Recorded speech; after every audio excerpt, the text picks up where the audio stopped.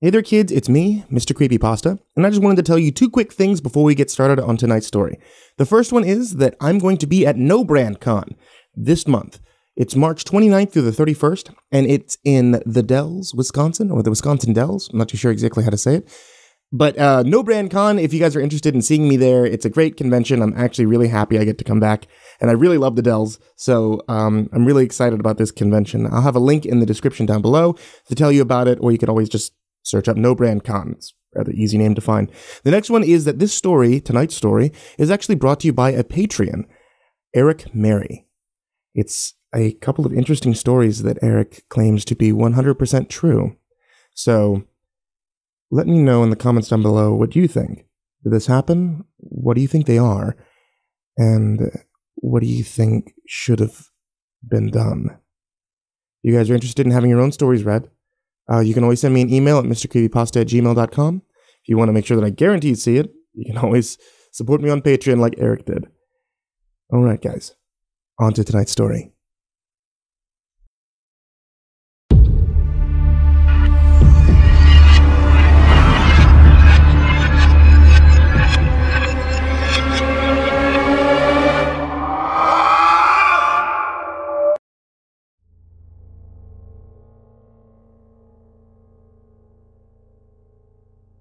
My job never relieves me of stress. It's still one of the best jobs I've ever worked. OTR, over-the-road trucking with Tyler, my fiancé.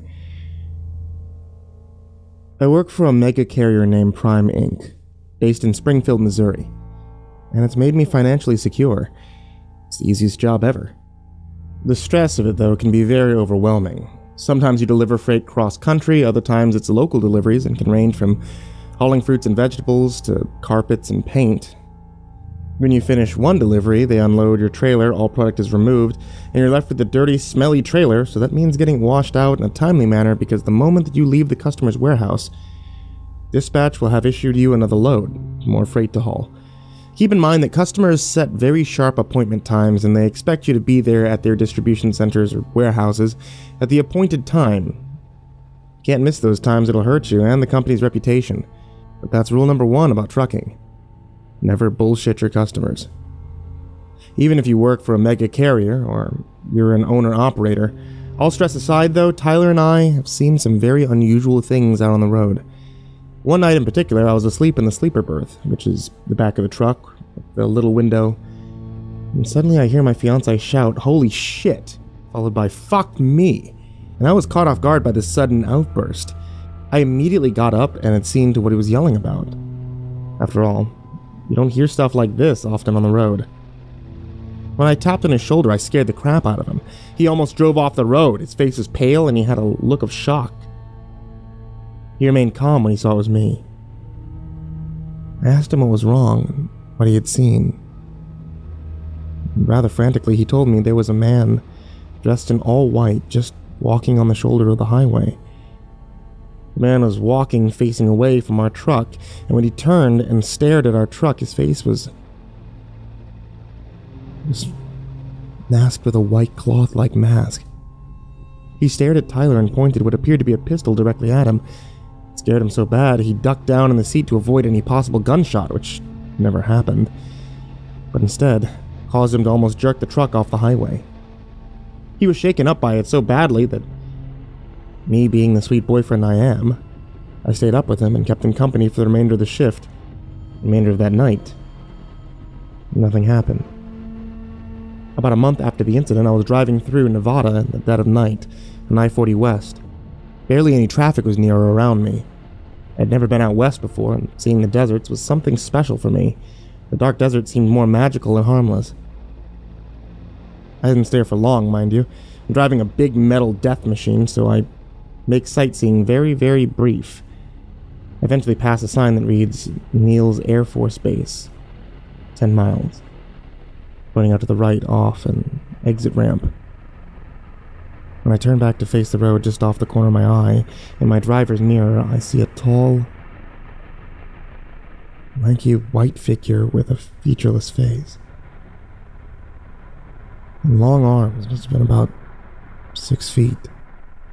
It was running at insane speeds towards the truck. It was barely at the back of the trailer on the driver's side, moving towards the driver door truck, getting closer and closer by the second. I couldn't speed the truck up any faster to avoid this thing, as prime trucks are only governed at 62 miles per hour. I frantically jerked the steering wheel to ram the trailer into it, attempting to hit it. I thought maybe that would slow it down, maybe it would stumble and fall. I didn't want the thing, whatever it was, to get anywhere near me. Just as quick as it had appeared, it was gone. Just as the trailer was about to make contact. I was scared shitless, and immediately pulled off to the shoulder to catch my breath and rationalize the situation.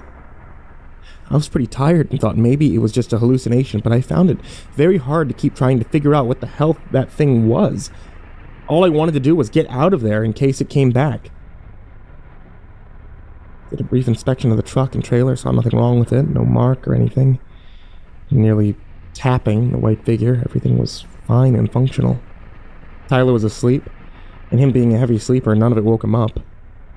I hopped back into the truck after my inspection and drove off quickly to the nearest truck stop. I parked the truck. Once I was there, I woke Tyler up and told him everything that I had seen. He was very groggy. He shot up almost instantly. I was very concerned after I explained the nightmare I had endured in a stream of tears.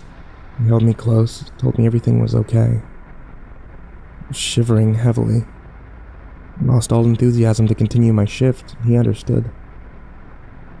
Despite having only 3 hours of sleep, he managed to pick up where I left off. I don't know how. But I managed to pass out sometime after he got us back on the road again. I'll never forget that night. Or the night before.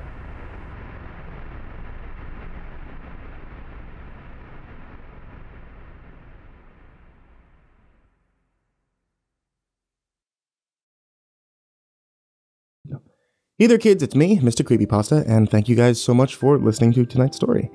I hope you all enjoyed it. I hope you guys are enjoying all the stories that you hear on the channel. And if you are, you can always check them out here on YouTube if you're listening on YouTube, or you can check them out on Spotify if you're listening on Spotify. And also, you can check them out on iTunes and on Google Play. And a special thanks to everybody who supports me on Patreon, especially Erik Mary, Trace Mills, LoblollyBoy, not sure if that's the right name, Ken, Higuchi, Brianna, Tine-Janzen, and I'm very sorry if I butchered your names, and everyone else as well. So I really appreciate it, guys. If you guys want to have your names read on one of these outros, think about supporting on patreon.com/MrCreepyPasta and subscribing here on YouTube. Thank you so much, and sweet dreams.